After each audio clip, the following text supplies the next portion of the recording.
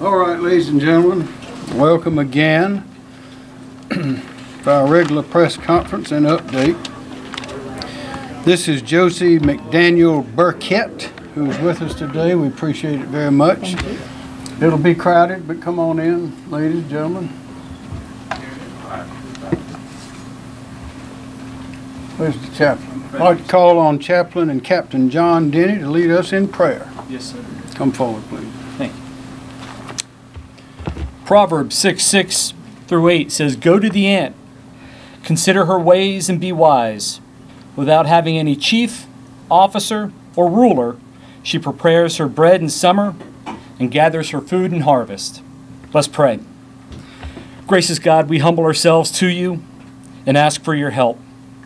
Help us to exercise sound judgment in our preparations for the storm. Help us to be wise in our decisions. Help draw us closer to each other and strengthen our bonds within our communities and as a state through our care for one another. Help us to use this event as a rallying point for unity. Help keep us safe, O Lord.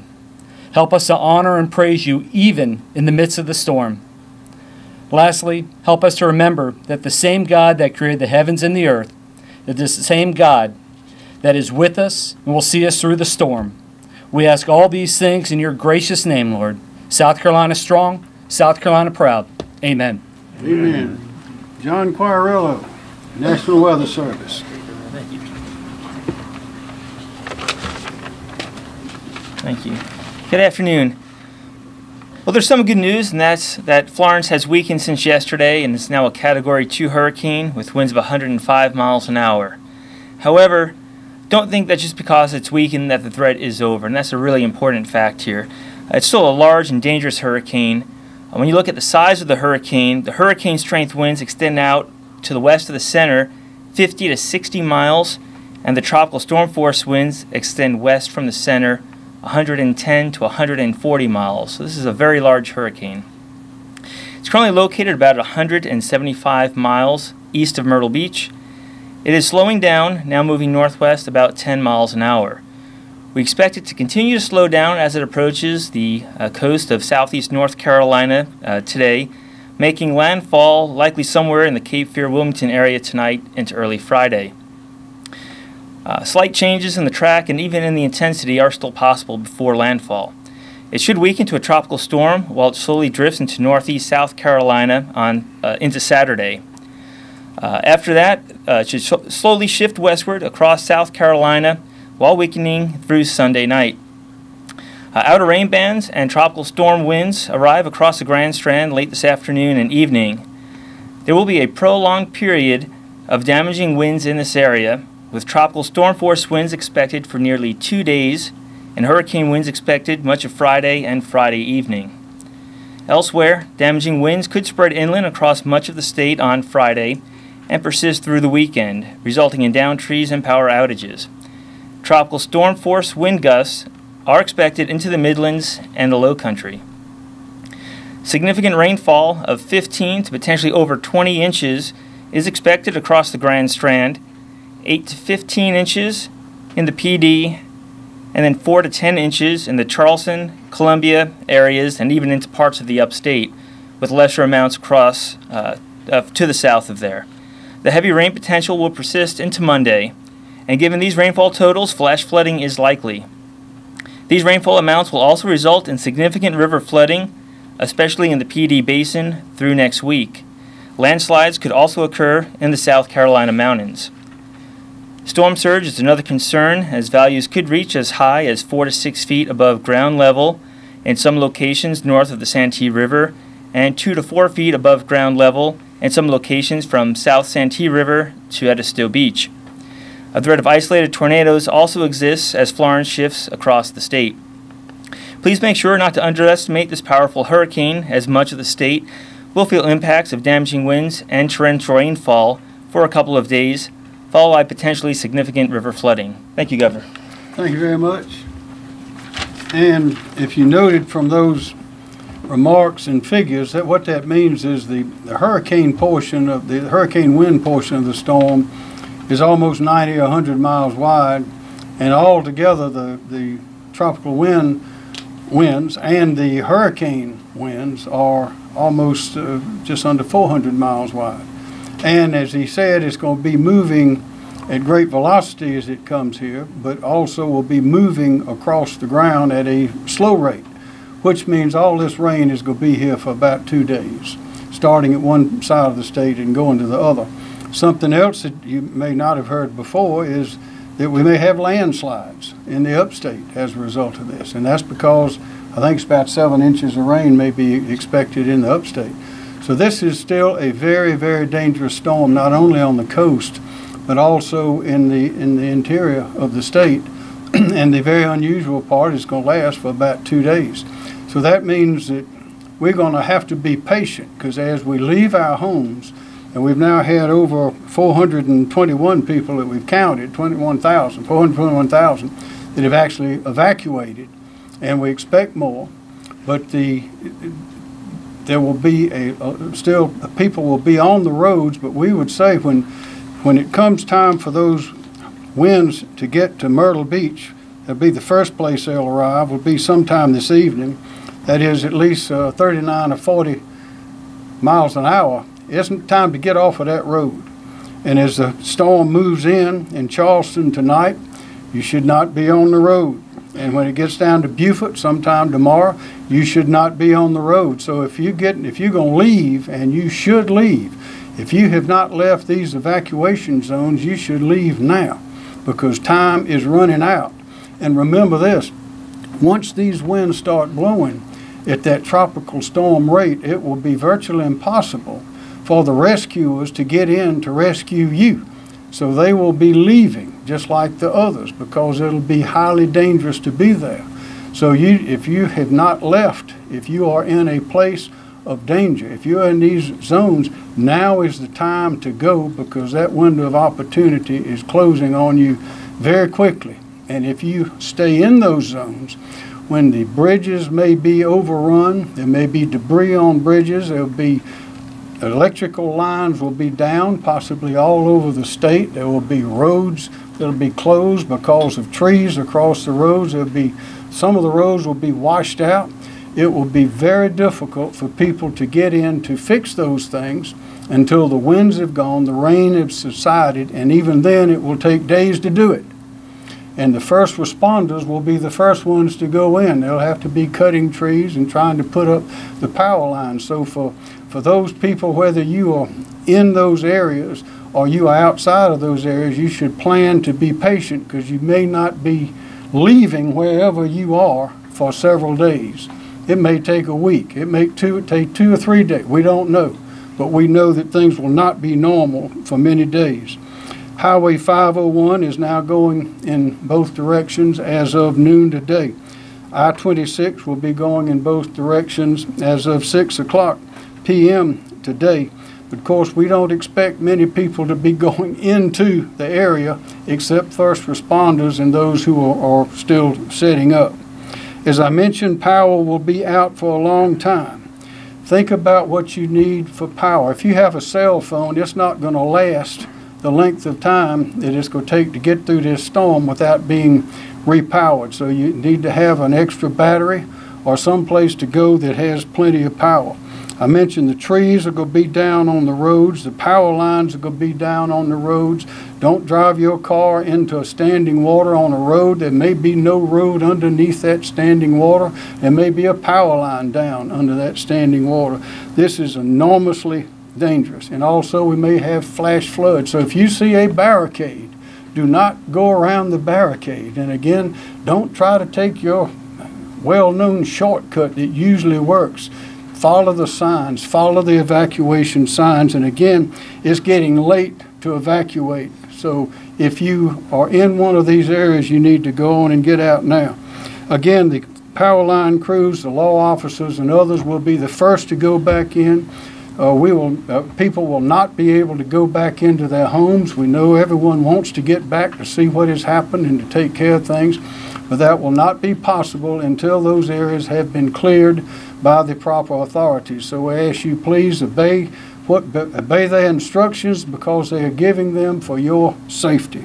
And finally, I'll say this: we are well aware of the tendency of some people to want to get in early and loot. There are thieves all over the place, and you can be assured that South Carolina law enforcement authorities in all of its different aspects will be on high alert for such. We want to keep our people safe, keep their property secure. General Livingston. Thank you, Governor. Governor and people of South Carolina, Team South Carolina, from the state perspective, we are set. We maybe have a few minor adjustments, but we're set, ready for this storm.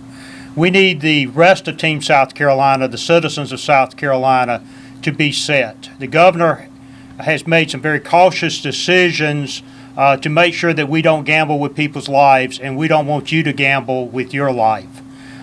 We're continuing to coordinate with our neighbors to the north.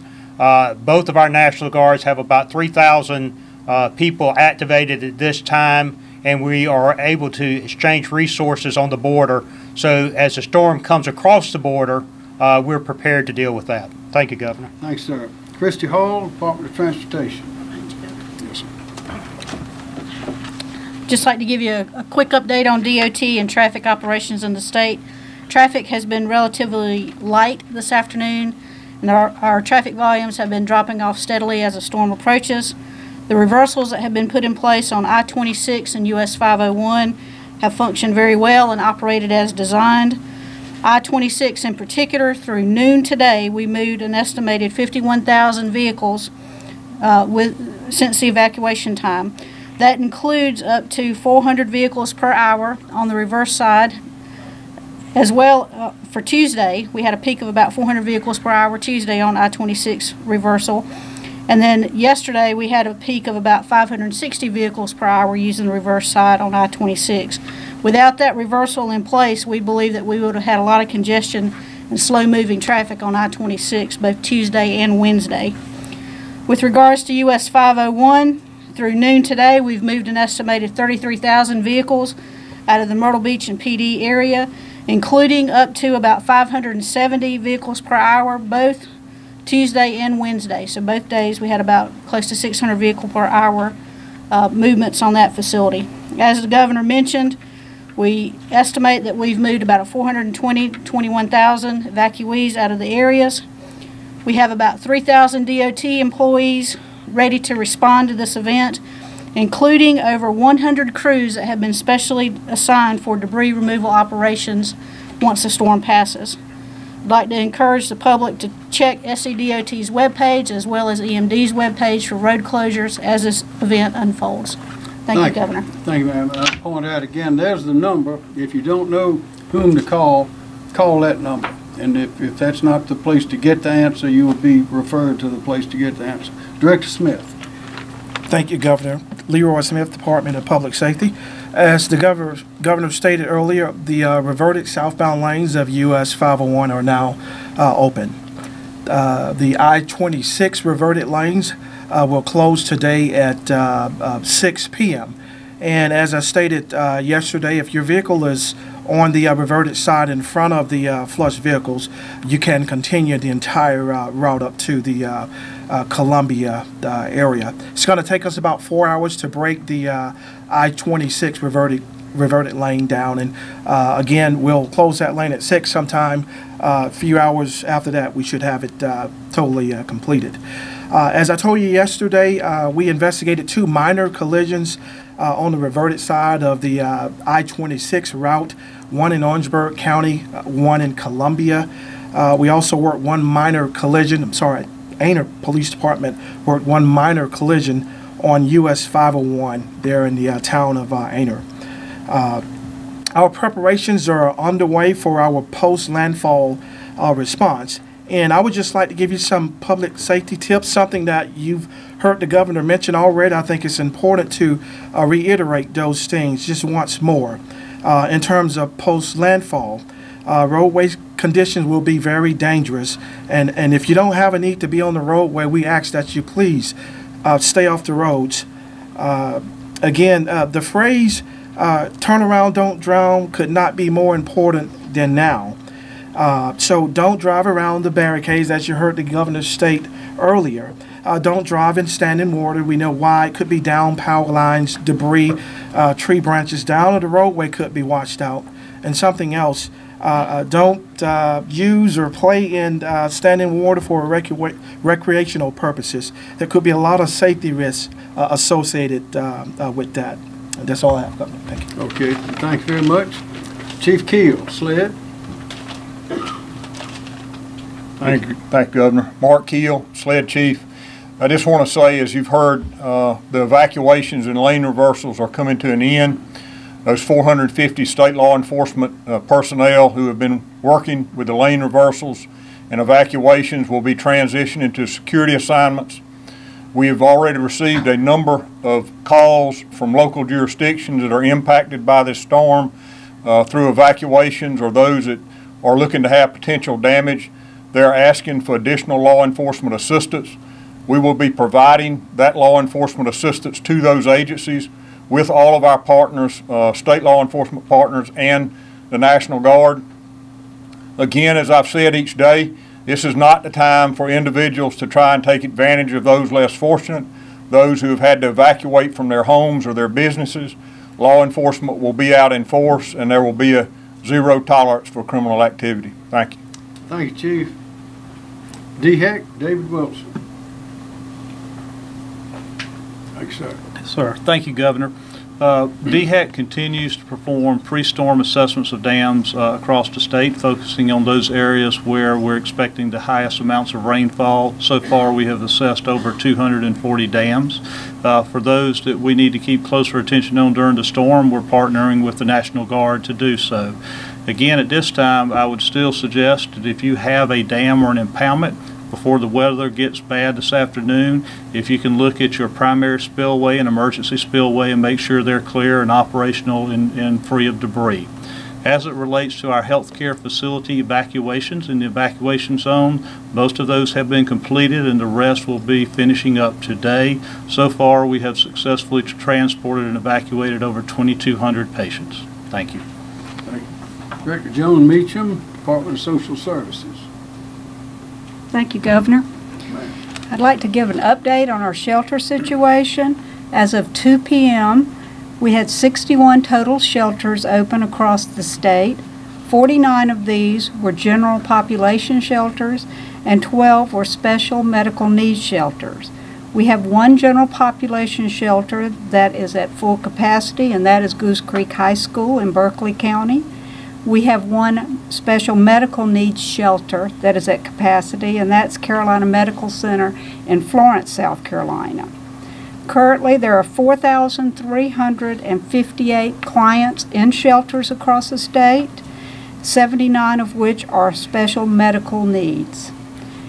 Our current total sheltering capacity is at 35,602. We're at 12% of that capacity. That leaves us with 31,324 spaces in shelters across the state at this time. As a reminder, if you are going to a shelter, check your SCEMD website for the live number of which is open or at capacity. Remember to bring blankets, pillows, and your comfort items, medicines if you have a chronic condition like high blood pressure or diabetes, important identification documents, and any special food items if you have small children or if you are on a restricted diet. Of course, service animals are allowed in shelters, and if you have a pet and it is not a pet-friendly shelter, the staff will assist you in locating a placement for your pet.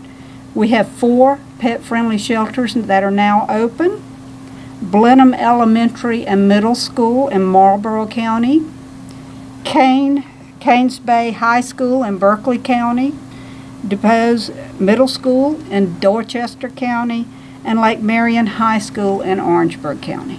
And that concludes this update. Thank you. Parks, Recreation, Tourism, Dwayne Parrish. Thank you, Governor.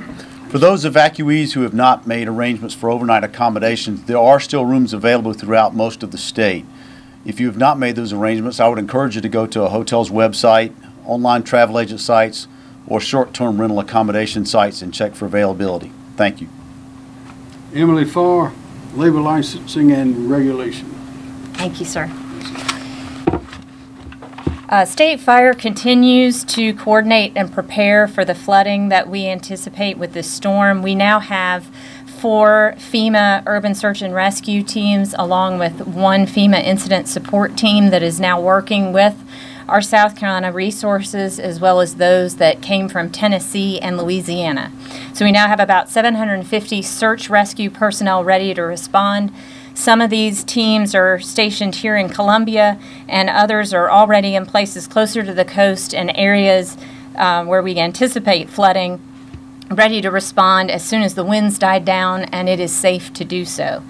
Also wanted to let the public know that we do have important messages related to this storm on our agency website, llr.sc.gov. Again, that's llr.sc.gov. We have a link right on the home page to some of these important messages from everything from our OSHA division for employer and worker safety messages, messages from our licensing boards and the State Fire Marshal's office. Wanted to highlight one of those. After the storm, folks will be looking for property repairs. They want to make sure that when you do that, to look for people or a business that you engage, make sure that they are properly licensed with our state. There's many insurance companies, agencies, and organizations that won't provide reimbursement assistance to property owners if you are using someone or a company that does not have a proper license in the state. You can find that important information along with how to look up licensees and who needs to be licensed at that website. We do also have an important message about how to remain fire safe during this storm. And so I'd like to ask our State Fire Marshal, Chief Jones, to come forward and give that information to the public. Chief Jones. Thank you. Thank you. Many areas of our state will likely experience extended periods without power as a result of this storm, and I want to offer a few safety tips to prevent injuries, deaths, and of course property loss as a result of those actions. First of all, avoid the use of candles for auxiliary lighting. It's best to use battery-powered flashlights or lanterns instead of candles or other open flames. And of course, I suspect that many people will be using generators. Make sure that you operate a generator in a well-ventilated location that's outdoors, that's away from doors and windows. Never operate a generator in an attached garage, even if the doors are open. And also make sure that you place generators so the exhaust fumes are pointed away from any doors or windows on your home. Make sure that you have carbon monoxide detectors and alarms in your home that will indicate if there's a carbon monoxide buildup before it's too late. And as a message to protect our linemen and power utility workers that will be restoring power in the area, if your generator is hooked to the main breaker box of your home, make sure that you switch off the main breaker to your home before starting the generator, because that power can backfeed back to the power lines and potentially injure the line workers that are working to restore your power.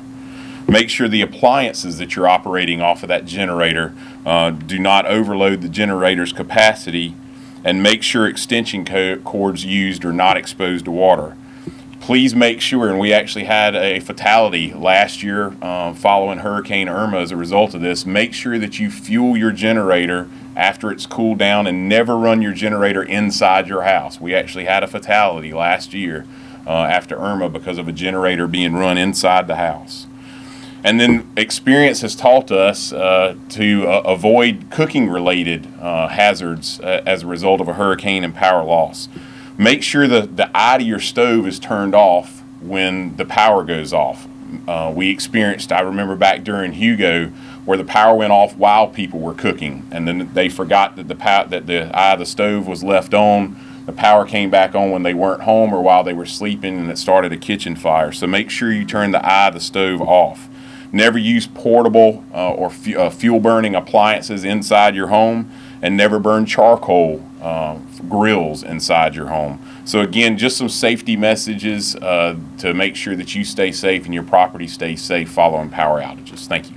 Thank you, Chief. What Chief Jones has pointed out is, and has been emphasized here before, is actually 2 phases to this, two separate operations. One is facing the challenges presented by the wind and the very large surge that we know we're going to have, and the rain and the water and all of that. But then once that is gone, then we have the recovery period where we have people without power, and there are just as many dangers there as there are when the storm and the hurricane are approaching. So we need to be very careful and be patient and follow the directions and advice of the professionals in this area. One of those is Libby Turner from the Federal Emergency Management Agency. Libby? Thank you, ma'am. Thank you, Governor. Thanks, sir. FEMA's here in support of a very strong and capable Team South Carolina as we plan and prepare for the potential impacts of Hurricane Florence. We have here an incident management assistance team that includes our defense coordinating officer and his team and other federal agencies such as Health and Human Services, Department of Transportation, the U.S. Army Corps of Engineers, Department of Energy, and others as we work together to prepare and plan for the potential aftermath. We also have 2 incident support bases where we have supplies, search and rescue teams, other commodities that might be needed after the storm. While we don't wish for impacts from this storm, we're honored to be here in support of the citizens of South Carolina. Thank you. Thank you. And thank you, Ms. Turner. I need to add, we've also heard this morning from Secretary of Transportation, Ms.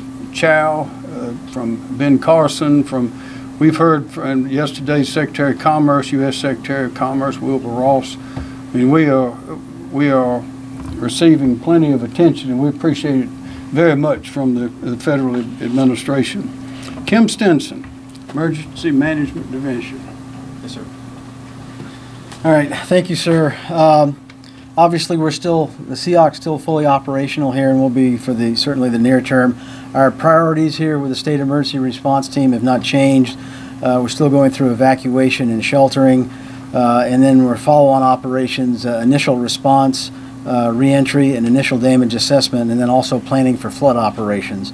Right now, at the county level, there are 22 county emergency operations centers that are open, and their primary focus continues to be evacuation and sheltering.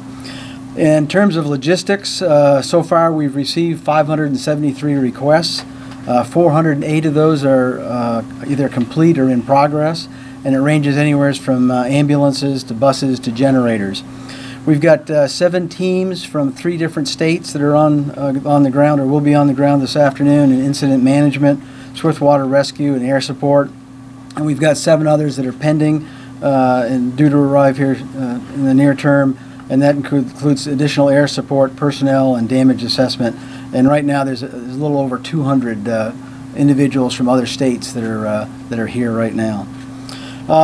We've got over 8,000 of tarps, blue tarps in our inventory right now for temporary roof repair. And we've got over 275,000 sandbags that are available if we need them. We've already issued over 250,000 sandbags out at the county level.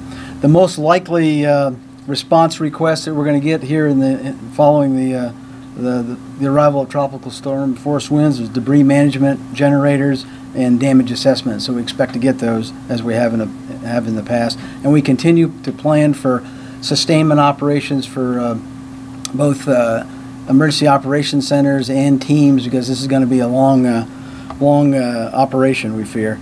Governor already talked about the public information phone system, and that's at 1-866-246-0133, and that's operational. They've taken over 5,000 calls right now, primarily evacuation and sheltering questions.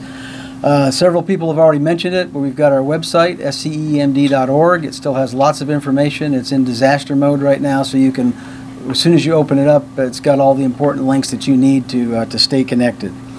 Also, our emergency manager application that's on your smartphone. We've got almost 100,000 downloads on that, but it has everything that the website has, and it allows you to put in your own personal information so that you can stay connected.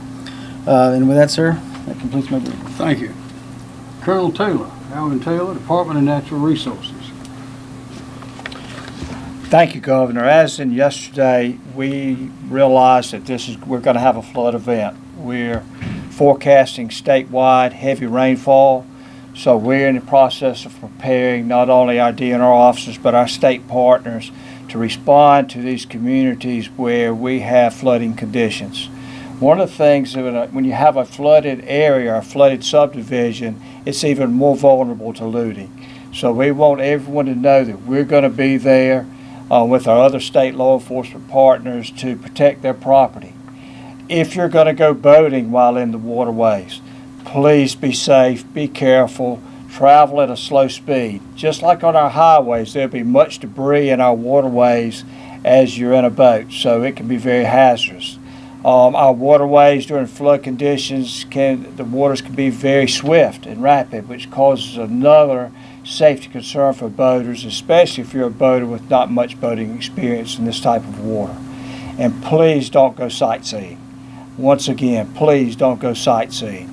So many times when we have these flooded areas, boaters will put their boats in the water to go look.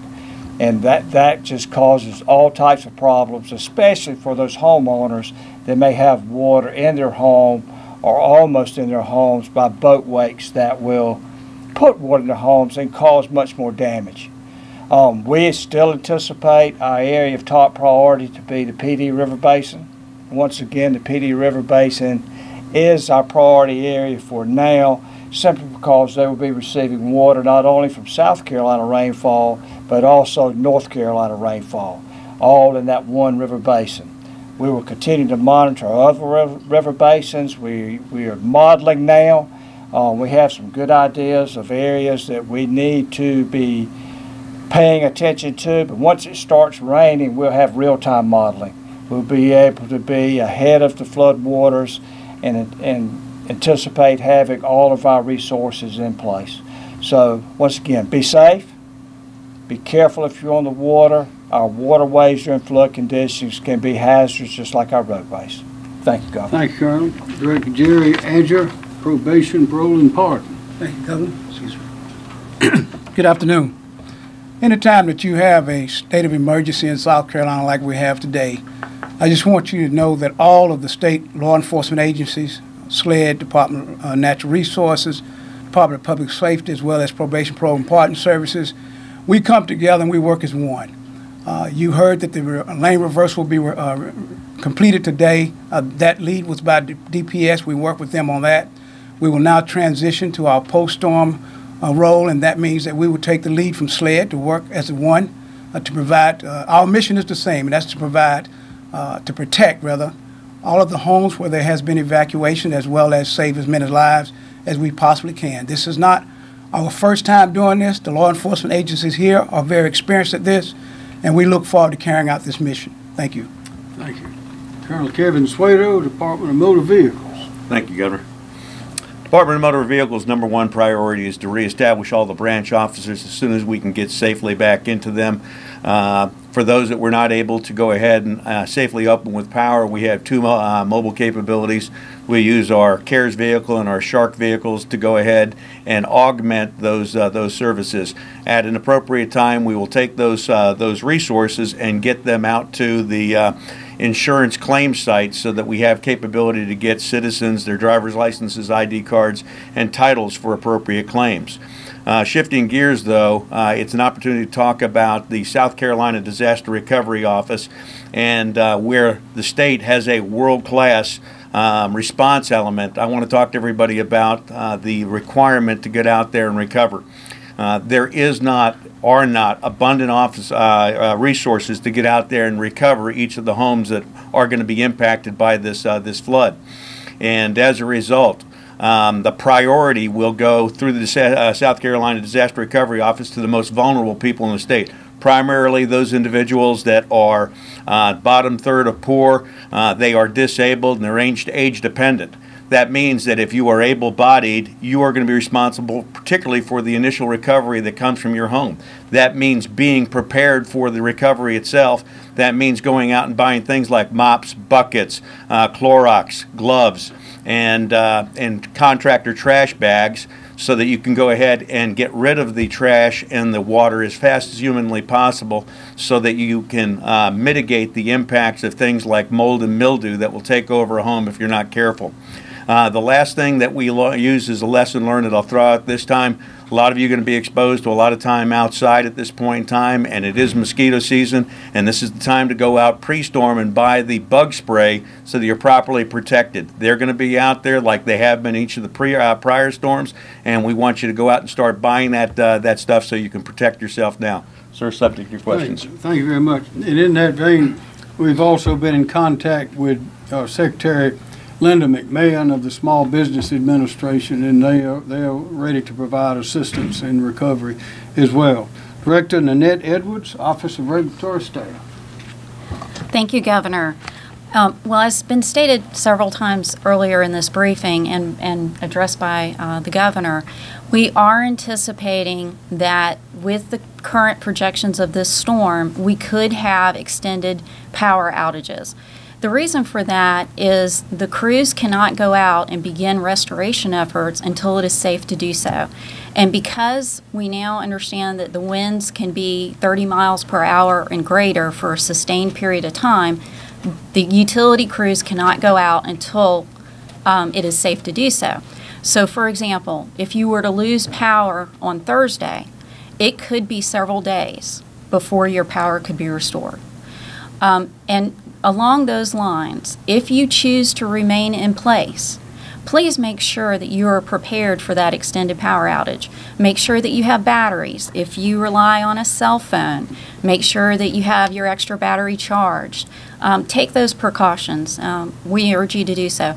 The Office of Regulatory Staff is also continuing to work with our fuel partners to make sure that there are adequate fuel supplies for any continued evacuation.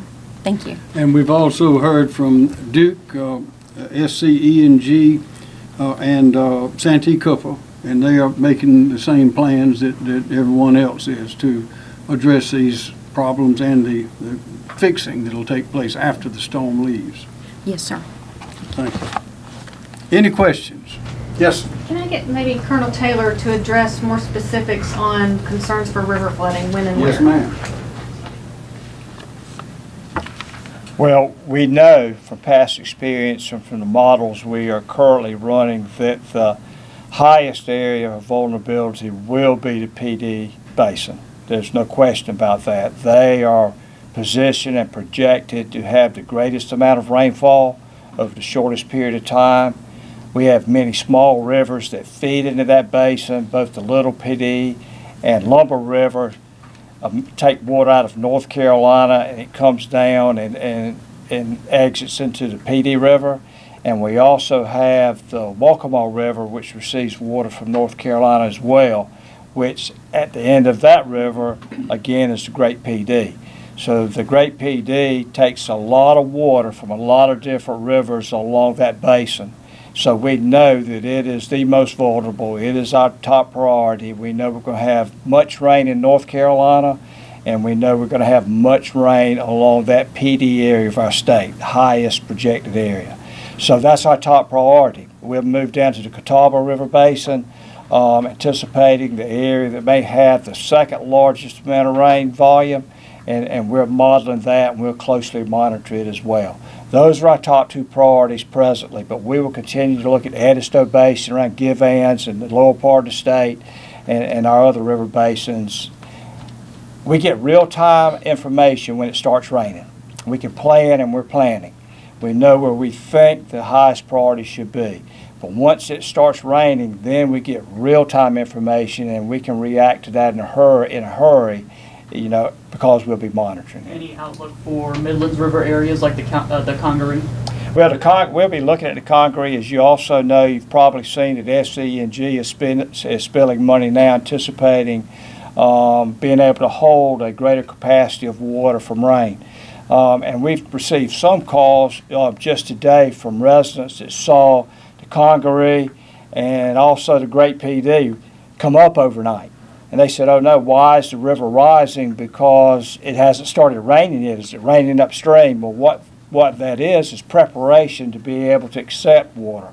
Our utilities, have learned from the past as well, and they spill water ahead of time, which may have caused a river downstream to go up temporarily, but that water will be flushed and the river will go back down, and then the whole system can take and adequately, as best possible, take care of that water that comes in from rain. So too early to tell what Midland areas will No, expect? we are prepared, we're looking, we're modeling, but at the end of the day, when it starts raining, much is going to depend on how much rain falls in one particular area. You know, most of these storms, rain falls in bands around these tropical storms, so one area may have 15 inches of rain, and 20 miles down the road you may have 5.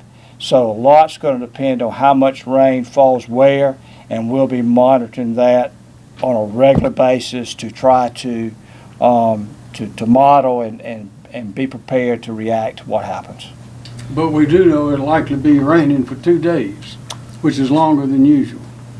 Yes, sir, Governor. We know this is a rain event. I mean, we still have a storm that hasn't gotten here yet, but one thing we do know that this is going to be a rain event for South Carolina, a great rain event for South Carolina. So we're monitoring that now, making plans, have personnel in position, and whether you say you're fortunate or unfortunate, we've done this before. On one side, we're fortunate because we've had plenty of real-time training in response to responding to these type of events in the past.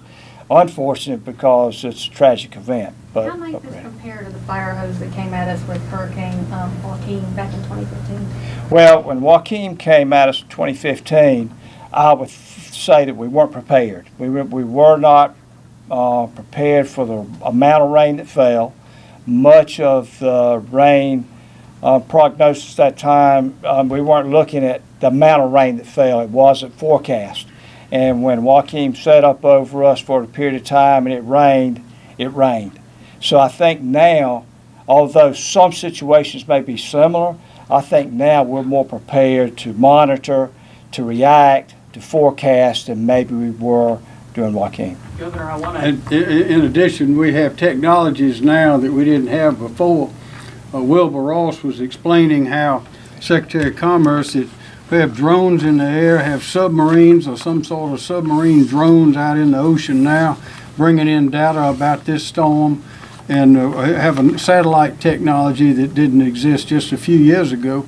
And Bob McMaster is here in the room with us, or was a few minutes ago, back when Hugo came in 1989. He and Governor Campbell were sitting at the State House trying to get as much information as they could. There wasn't that much available, and they made their main decision based on Jim Gandy at WIS-TV, who was an excellent weatherman. Things have changed a lot. We can still predict a lot, but this particular storm is unpredictable. Things have already changed so many times. But we're as prepared now in this state with this team that we have, this team South Carolina, we're as prepared as anyone in the country, and probably more so, for these kind of events. Governor, would anybody here be able to address that prison situation? Have any of them been evacuated in those evacuations? No, sir, they have not been. Nothing has changed since well, the same reasons as yesterday. If you look at the prison buildings in question, there's only one, I believe, that is in the evacuation zone. And that's McDougal, and it's right on the edge of the zone, almost on the right on the line.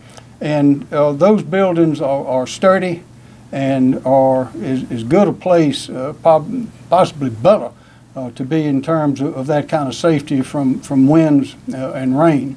And we're working closely with Director Sterling and others to determine what the best thing is to do, and at this time, the best thing to do is to stay on campus. It's the safest place. Will they have enough security personnel if yes. something does happen?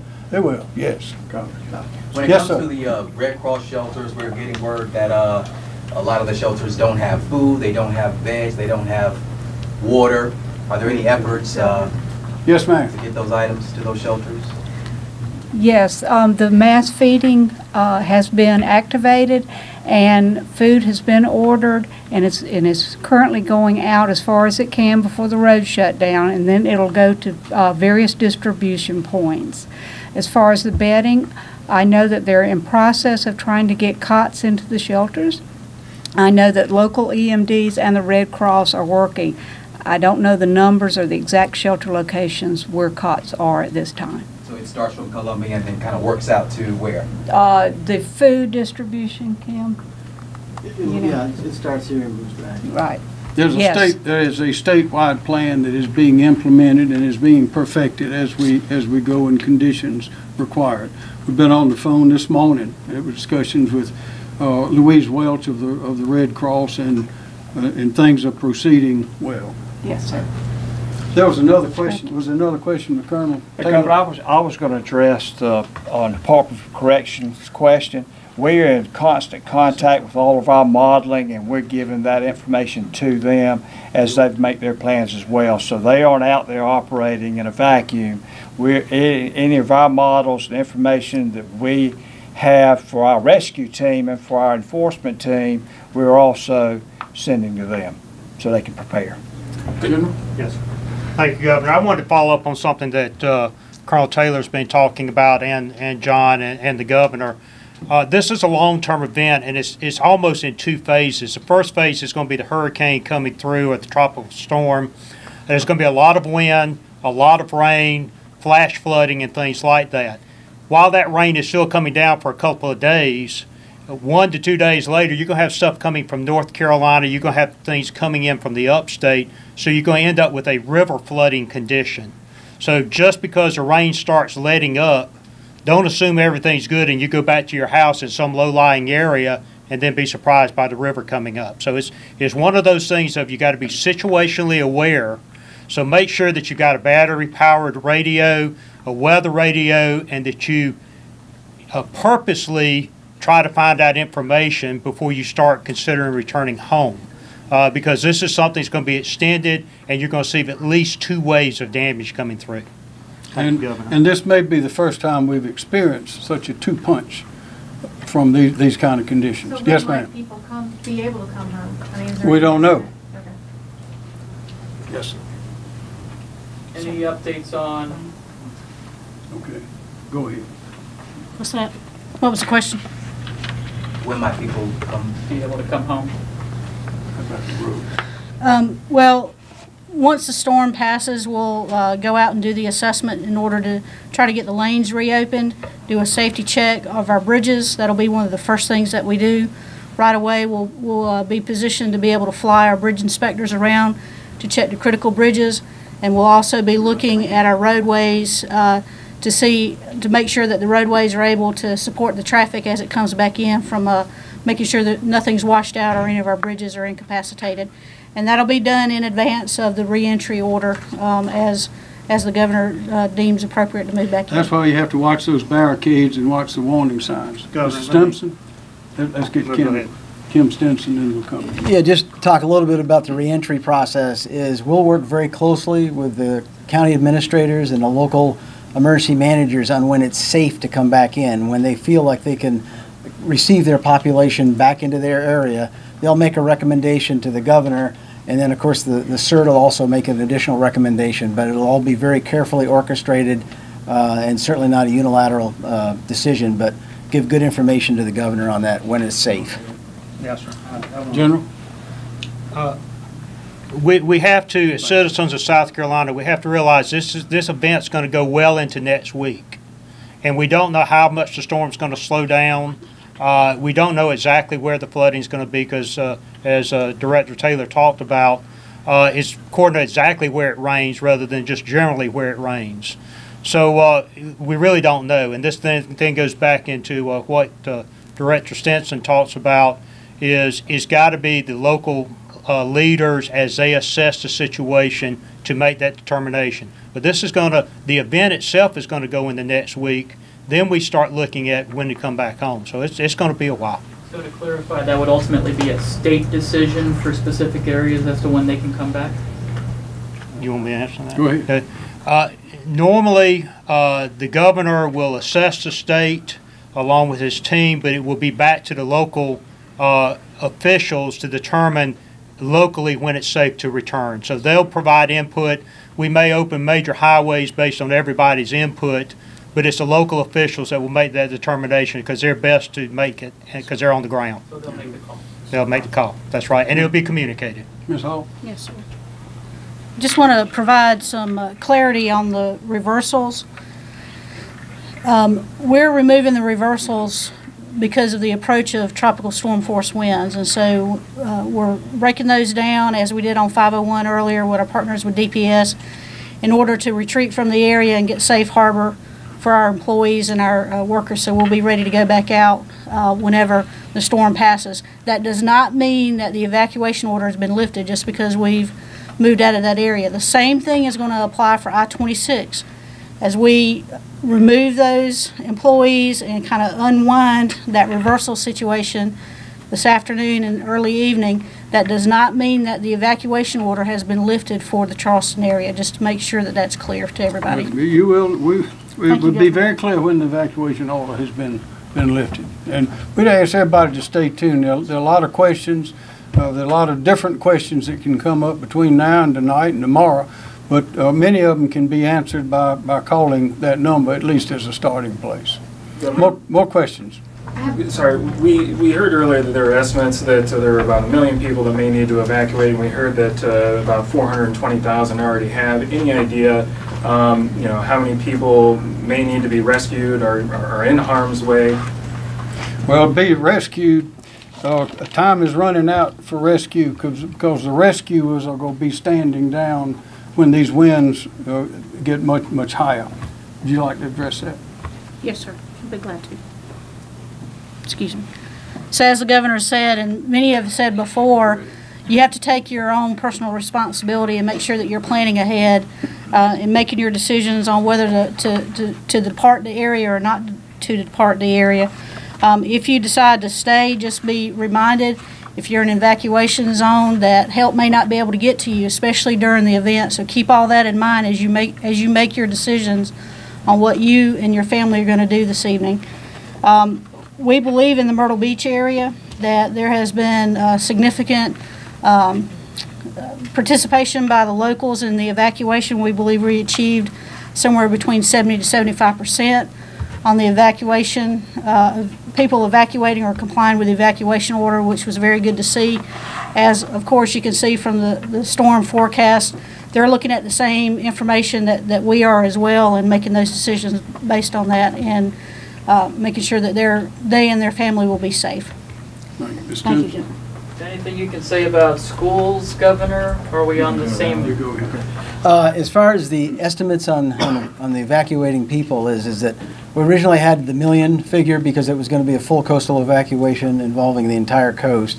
But because we are not including Beaufort, Colleton, and Jasper right now, it's probably closer to 750,000 people that are in those evacuation zones that should evacuate. Just getting back to my my Red Cross question, these people were asked to evacuate their homes, and then they get to the Red Cross, and there's no place for them to sleep.